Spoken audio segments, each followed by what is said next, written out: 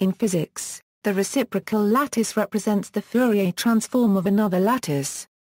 In normal usage, this first lattice is usually a periodic spatial function in real space and is also known as the direct lattice. While the direct lattice exists in real space and is what one would commonly understand as a physical lattice, the reciprocal lattice exists in reciprocal space. The reciprocal lattice of a reciprocal lattice, then, is the original direct lattice again, since the two lattices are Fourier transforms of each other. Mathematical description: consider a set of points R constituting a Brovay lattice, and a standing plane wave defined by. If this plane wave has the same periodicity as the Brovay lattice, then it satisfies the equation. Mathematically, we can describe the reciprocal lattice as the set of all vectors K that satisfy the above identity for all lattice point position vectors R. This reciprocal lattice is itself a Brovay lattice, and the reciprocal of the reciprocal lattice is the original lattice, which reveals the Pontryagin duality of their respective vector spaces. For an infinite two-dimensional lattice, defined by its primitive vectors, its reciprocal lattice can be determined by generating its two reciprocal primitive vectors, through the following formulae. Where has been used to form the tensor product between the Euclidean unit vectors, and the tensor products displayed here form simple 90-degree rotations. For an infinite three-dimensional lattice, defined by its primitive vectors, its reciprocal lattice can be determined by generating its three reciprocal primitive vectors, through the formulae. Note that the denominator is the scalar triple product. Using column vector representation of primitive vectors, the formulae above can be rewritten using matrix inversion. This method appeals to the definition, and allows generalization to arbitrary dimensions. The cross-product formula dominates introductory materials on crystallography. The above definition is called the physics definition, as the factor of comes naturally from the study of periodic structures.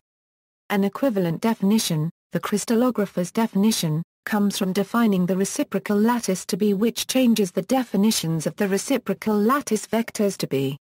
And so on for the other vectors. The crystallographer's definition has the advantage that the definition of is just the reciprocal magnitude of in the direction of, dropping the factor of. This can simplify certain mathematical manipulations, and expresses reciprocal lattice dimensions in units of spatial frequency. It is a matter of taste which definition of the lattice is used, as long as the two are not mixed. Each point in the reciprocal lattice corresponds to a set of lattice planes in the real space lattice. The direction of the reciprocal lattice vector corresponds to the normal to the real space planes. The magnitude of the reciprocal lattice vector is given in reciprocal length and is equal to the reciprocal of the interplanar spacing of the real space planes. The reciprocal lattice plays a fundamental role in most analytic studies of periodic structures, particularly in the theory of diffraction. For Bragg reflections in neutron and X-ray diffraction, the momentum difference between incoming and diffracted X-rays of a crystal is a reciprocal lattice vector. The diffraction pattern of a crystal can be used to determine the reciprocal vectors of the lattice.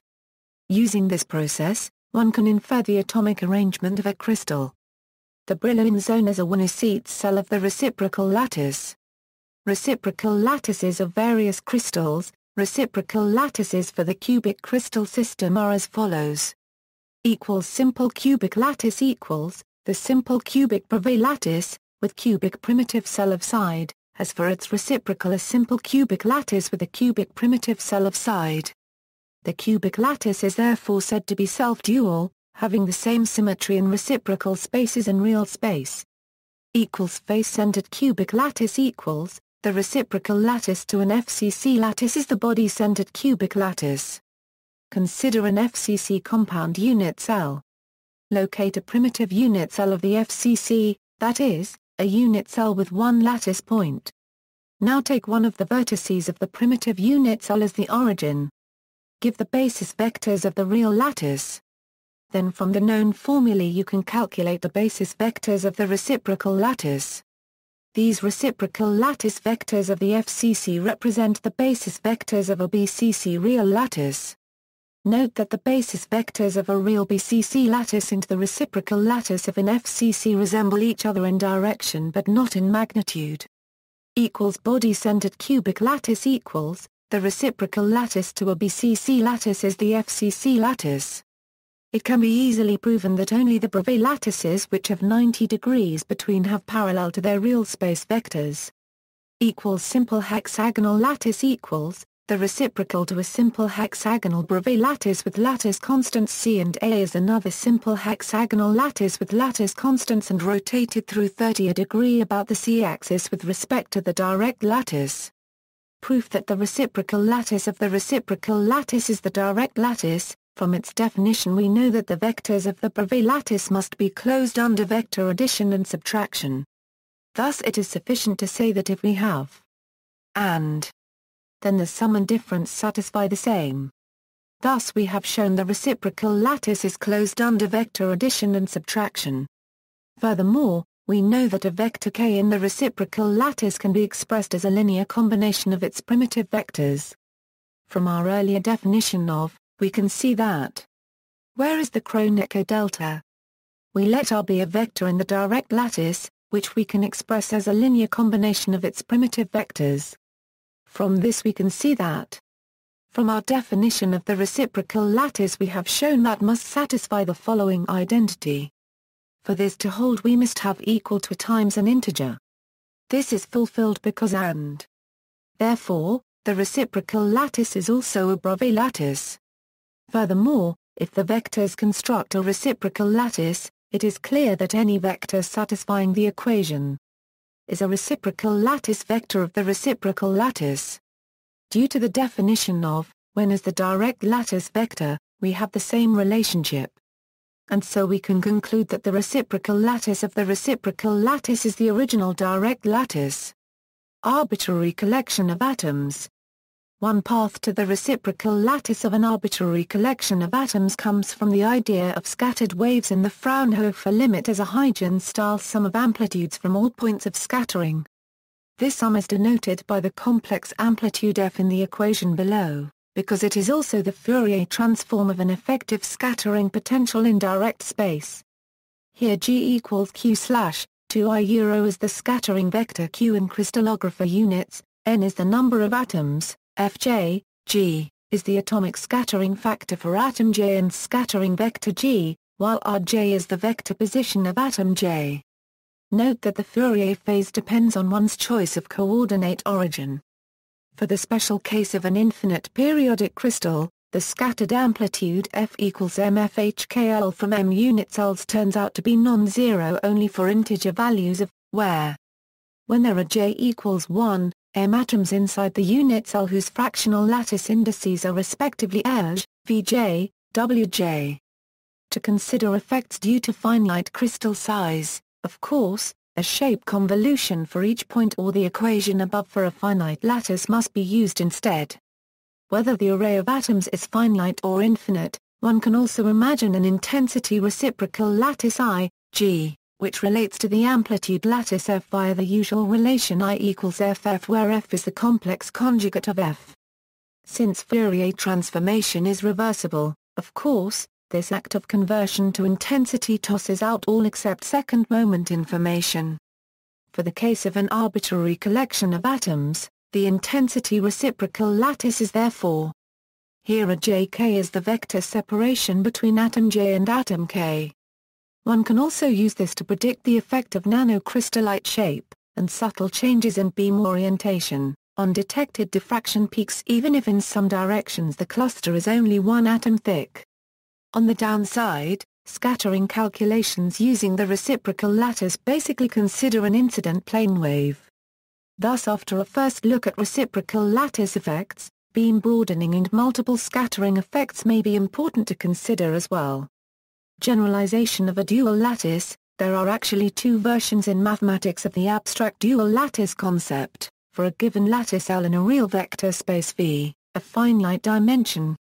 The first, which generalizes directly the reciprocal lattice construction, uses Fourier analysis. It may be stated simply in terms of Pontryagin duality. The dual group V to V is again a real vector space, and its closed subgroup L dual to L turns out to be a lattice in V. Therefore L is the natural candidate for dual lattice, in a different vector space. The other aspect is seen in the presence of a quadratic form Q on V. If it is non-degenerate, it allows an identification of the dual space V of V with V. The relation of V to V is not intrinsic. It depends on a choice of Haar measure on V. But given an identification of the two, which is in any case well defined up to a scalar, the presence of Q allows one to speak to the dual lattice to L while staying within V.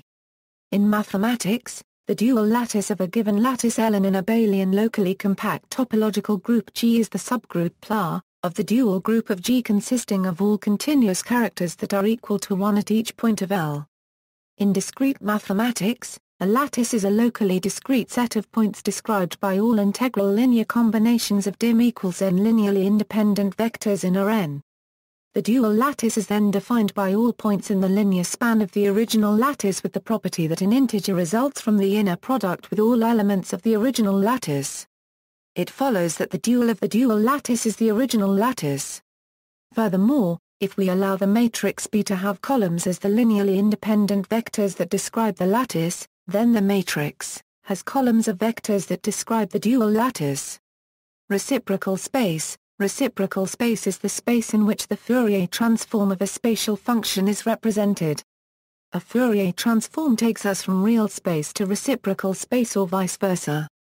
A reciprocal lattice is a periodic set of points in this space, and contains the points that compose the Fourier transform of a periodic spatial lattice.